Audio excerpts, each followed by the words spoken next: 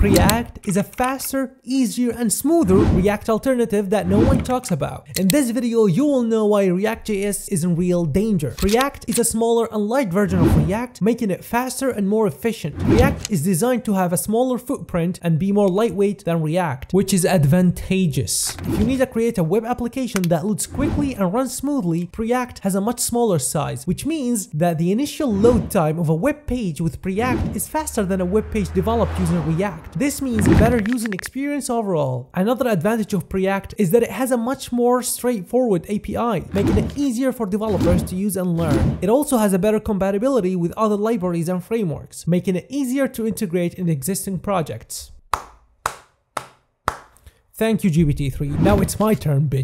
What AI said a second ago was unfortunately true. Preact is a faster, lighter, and a better choice for some cases. But is it really a threat to React? Well, you tell me. No synthetic event handling, because Preact is based on browser API. With Preact, it is necessary to use additional libraries like Preact Compat, Preact Dist Utilities, etc. That's because you need to bring connectivity between Preact and React-based NPM packages. Preact lacks some of the features and capabilities of React, such as support for React Native and server-side rendering, unless you use an external package called Preact rendered to string. Preact doesn't even have 1/3 the support that React has. That means learning a new thing or getting support will suck. Well, does that mean Preact is unusable and I should keep using React? Well, no. Then Preact over React, right? Well, no. Then what the should I do? I would personally take a look at it, see how it works, and if I needed a project that is more suitable with it, I will make it. Then continue with my life, dating and going out with React. And that's because Preact is better suited for smaller projects or applications that actually require a faster load time. For example, a simple landing page or a marketing website. You can do that with just a few components and minimal interactivity. Another example is a mobile app that needs to be loaded quickly and doesn't require the full features of React. Preact would also be a good choice for the projects that need to be run on low-powered devices, as it has a smaller memory footprint than React. Overall, Preact is a great choice for projects that don't require the complexity and performance overhead of React. Basically, anything that prioritizes lightness and speed over functionality. Like when I tell you I'm going to be your mentor with incredibly budget-friendly mentorship program with incredible benefits and a 7 days free trial. It's down below. Oh, by the way, Next.js 13.4 has arrived, and so do my 3 minutes tutorial. Thank you for watching, and I'll see you in the next one.